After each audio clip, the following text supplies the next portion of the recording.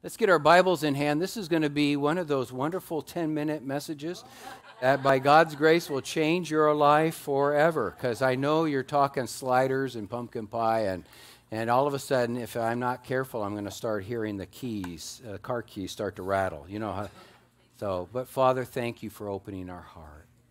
And thank you for allowing us to experience something of you in such a way, Lord, it would change our lives forever. In Jesus' name. Amen. Well, naturally, it's Thanksgiving this week, and we call it our Slider Sunday, sliding into that Thanksgiving season of ours. But I want to address today's message is grow in a grateful heart. Grow in a grateful heart and turning a negative to a positive. We want to take a look at, because one of the things I have found, and it was interesting early on, when we pastored, Ainsley and I pastored a church in Banning, California, that we had a visitor, a young man who owned a equipment rental company. His family owned that, and he showed up in hysteria, and a little bit of just fear gripped his heart. And he said, Pastor Paul, I know you, and I was on a job site in the water truck, big water truck, ready to spray another round on the dirt for the graders. And I'm sitting in my truck, and I know that something came over me that I was so filled with gratitude for my marriage and for my child, but I had no one to thank. Isn't that an interesting thought? No one to thank. Is there a God out there? Thank. Now, I don't know if you've ever thought about that. God, sometimes if you're out there, can't you see the despair that I'm in? This person said, I'm so happy with my life, but I don't have anybody that I would want to thank. Where is God? And naturally, it was very easy for me to say, let me introduce you to Jesus. And he accepted the Lord. It was wonderful and very powerful, and a visitation of God's Spirit upon him in that water truck, because 6 months later I was doing his funeral. He was heavy equipment driving down the 60 in Moreno Valley, and his big truck had a front tire blow, and he crossed over into the other lanes, head-on collision, and perished. But we thank God he had an outstanding 6 months. And it's kind of like that thief on the cross. He has no track record of anything really good, only that, God, can you remember me when I come into your kingdom? And many of us may be considering those things as well. It's like this is a great season to grow our heart of gratitude. And Thanksgiving, by definition, really is an awareness that you've received something you didn't deserve. An awareness, and Scripture, it's awareness that I've received grace, favor, that I've received something that I know it was nothing of my doing, but man, it sure feels good. We love it when we go into our apartment or maybe our home that we have, and it's like, this is the home God's provided. This is the family God has given me. Those are great seasons. Sometimes we lose that, and we lose it just so simply. How about it? I mean, there's been times I'm in a hurry, and how is it that I get right behind the slowest driver in the entire street? It's like, what is going on? And I just seems like I'm losing my Christianity. It's being just shriveled up. I got a home project going on, and I'm all excited about it, but because of missteps, I'm making my 8th trip to Home Depot to buy more parts. Like, what's going on? This should be a much easier life for me. Or you go through the marketplace and you realize what is happening with the market prices going on and just pressures happening, and people just get squeezed out of gratitude. They start to become complainers. This is one of those seasons. It's such a gift that God has provided. There's boatloads of Scripture that talk about, hey, remember to give me thanks. Why? Because it engages who God is and takes us off of our circumstances. Let's take a look here at our notes. We'll go through, and I hope that you have your bulletin card. You can see it very clearly. Maybe take something down and go through those discussion questions, possibly, who knows, later on in the week. But we look here, number one, gratitude is God's will for your life. I've had people say, Pastor Paul, my life's in shambles. If I only knew what God's will is, I would do it. Really? I say, really? Are you sure? And then I turn to 1 Thessalonians 5:18. Check it out with me. New Living Translations. Whatever translations you've got at home, you go ahead, but mark that down, would you please?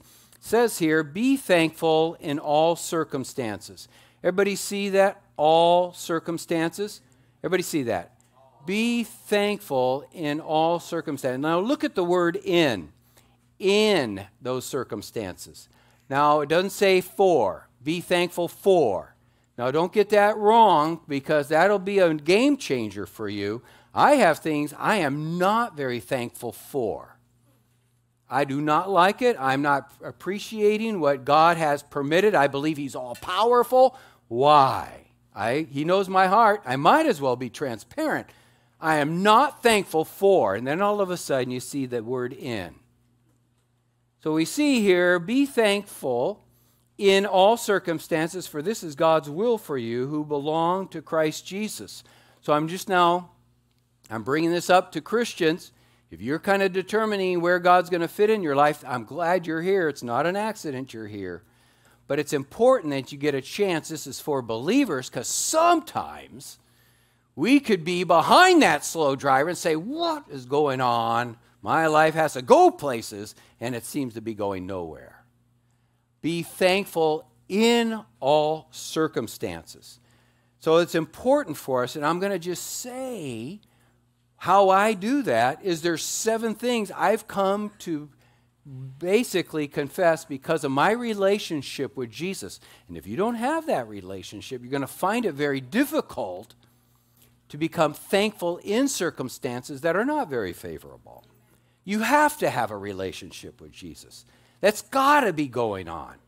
One of them is, in the midst of whatever I'm going in, I'm thankful God is always good. Lord, you're always good. Not kind of shallow, you're always good. And God, you're always faithful. That's 2. You are always faithful. I'm thanking you now. And God, you always love me. I want to thank you for that 3rd one. God, you always love me. It's not up to my performance. It's worth thanking God. And that God always works with my best in mind. I believe that. He always does. Now, I'm telling you these things because I've experienced this stuff. But when I go through the crud, I don't feel like I can remember any of that stuff. That's why Thanksgiving is all about God. It connects you and me to God again. The 5th is that I just know that God has provided all my needs. I know that. I've not lacked for anything. There's some wants I want out there, but hey, God, you always, and I mean that, always. Why would I stress? We're talking about stress. I was going to rename this one of those, but hey, we'll get back to that next week. And that God always works out the details of my life for His good purpose. We could say, well, Lord, let your glory come on this, but I know you always work out my life situations for your good purpose. And I can guarantee it, Lord. I want to thank you. You always reward obedience. Always. Always. Don't ever back off from obeying what you know God wants you to do. It's even those little things. Those are the 7. Those are the 7. Lord, you are always good. Lord, you're always faithful. I don't feel you right now, but you're always faithful. And you always love me. And you always work with my best in mind. Lord, you always provide for my needs.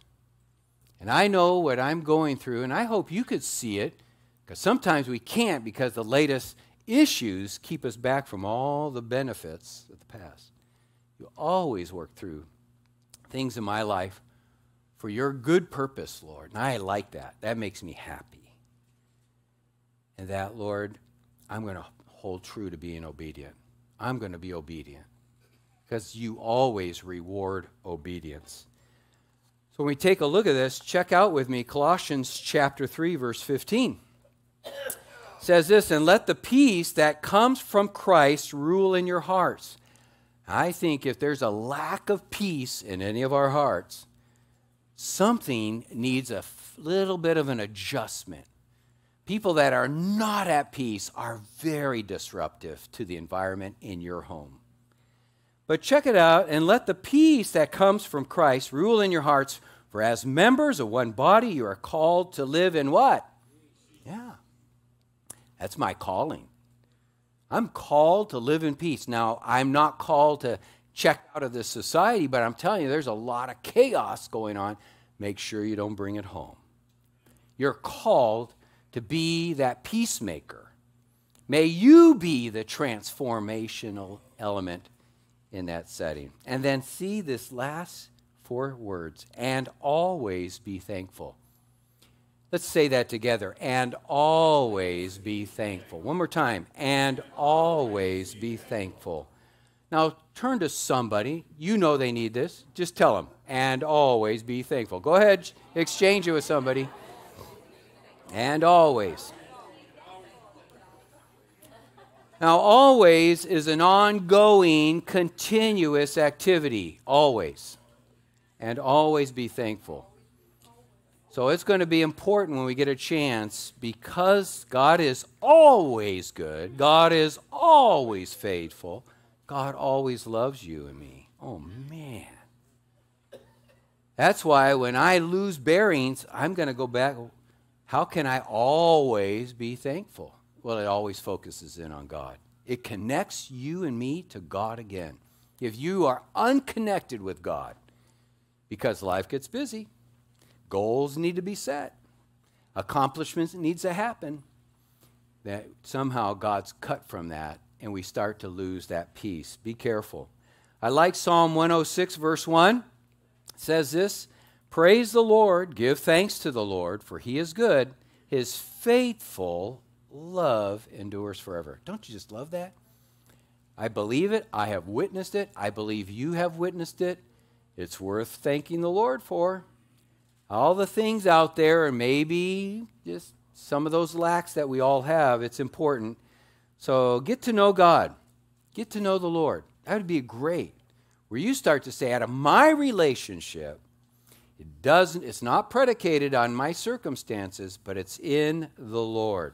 Let's take a look at number 2. Gratitude is a choice, not an emotion. It really is a choice. So I have Psalm 50, verse 14, which says, make thankfulness your sacrifice to God, and keep the vows you made to the Most High. So that's a choice.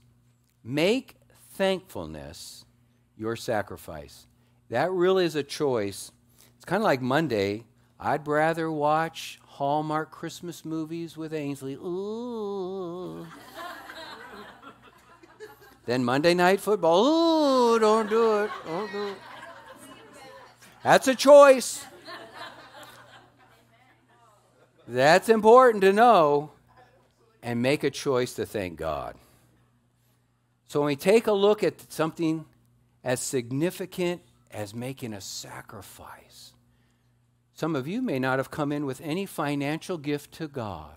Some of you, we heard some testimonies, give God service. You'll be so blessed. I would just say start with giving thanksgiving to God. Get alone. Say, Lord, you always come through. It has nothing to do with what I have and don't have. It's going to be important. It will be a breakthrough. And you will start to become the person everybody wants to start hanging out with. I'm telling you. Number 3, gratitude makes us a witness to others. That's important. I like Philippians chapter 2, verse 14. When you are a thankful person and you offer your appreciation for somebody, they want you around. They'll be inviting you back. But let's see what Philippians chapter 2, 14 says. Do everything without complaining and arguing, so that no one can criticize you. Live clean, innocent lives as children of God, shining like bright lights in a world full of crooked and perverse people. Well, that's why I'm talking to my neighbors, getting them saved. But I'm telling you, it's going to be important. Check it out. It says, do everything without complaining. I think if there's anything that will put a black mark on Christianity, it is Christians who complain. I want to say that. I've witnessed it. I've seen that. It does more damage to advance the kingdom of God when Christians complain than anything else I've seen. Just think that through with me. Maybe you've seen that. Maybe you just have been one big family unit where everybody has a complaint. So it's natural.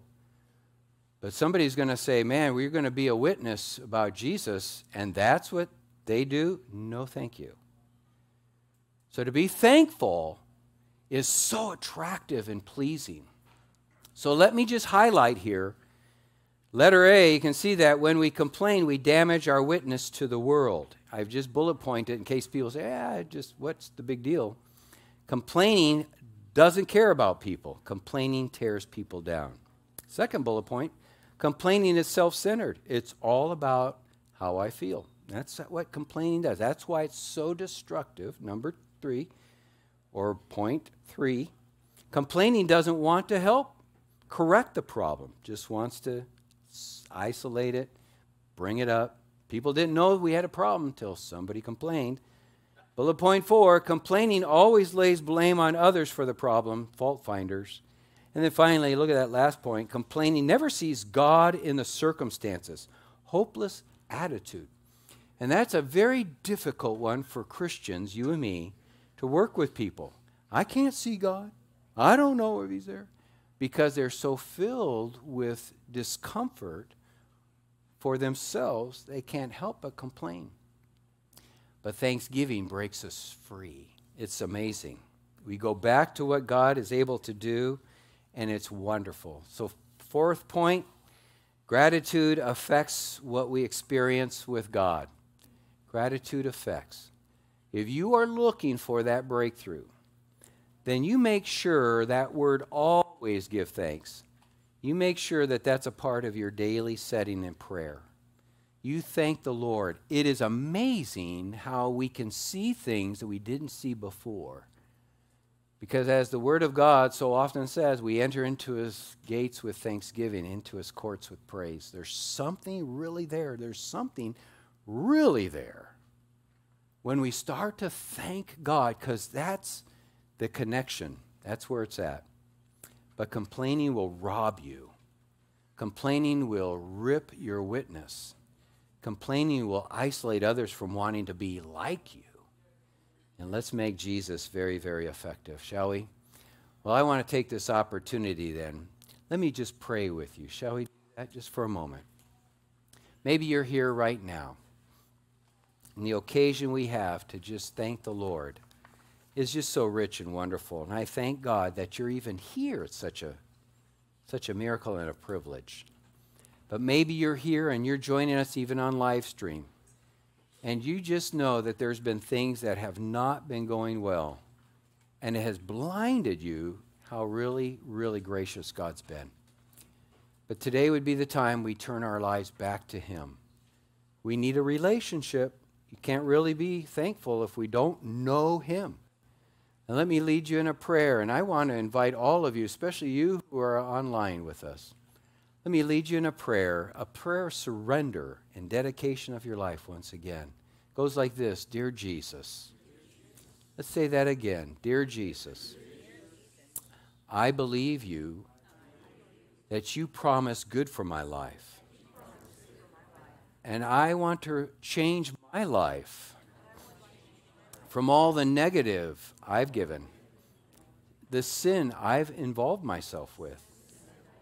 I believe that you died on the cross and rose to life for me. So now, dear Jesus, I invite you, come into my life, be my Lord, and be my Savior. I'm going to surrender my life for the sake that you would save my family and friends. Use me now to influence others. You've done so good for me, and now I want to give back to you my life to use for your glory. In Jesus' name, amen. I want to thank you. I want to ask you, if you've prayed that prayer with us right now, you at home or maybe a break room, please let us know. Please email us. You who are here in the room, maybe with our eyes closed, I don't know, but I think it takes quite courage to just say, you know what, when I just prayed that prayer, I meant it. And if you prayed that prayer for the first time or rededicated your life to Jesus, would you just raise your hand and say, that was me. I gave my life to the Lord. Surrender. Thank you. Anyone else? Anyone else? Thank you. Good. Thank you. Okay? Anyone else want to just say, you know what? I know I just need to give my life to God. It's the only way to go.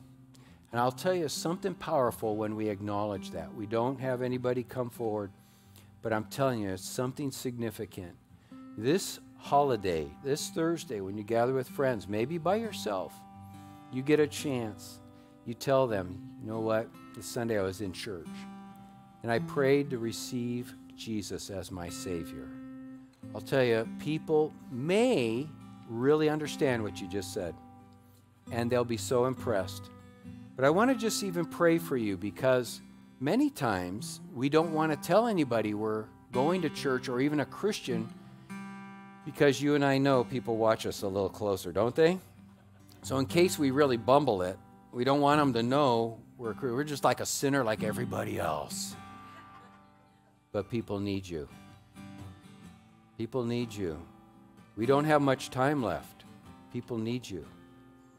People need you in their life, and they need to know the Jesus that you have. I want to thank you for joining us today at Hope Chapel, Huntington Beach. It's our desire to bring the teachings of this church to others globally. If today's message has brought you closer to Jesus, we want to know. Can you send us an email to office@hopechapelhb.org? Would you consider supporting this ministry financially? You can give securely online at hopechapelhb.org/give. If a check is your preferred method, you can send a mailed check to Hope Chapel, P.O. Box 548, Huntington Beach, California, 92648. If you want to be contacted by Hope Chapel, would you consider subscribing to our weekly newsletters at hopechapelhb.org/subscribe? Whatever season of life you're in, we want to go through it with you. We want to thank you once again for joining us, and God bless you.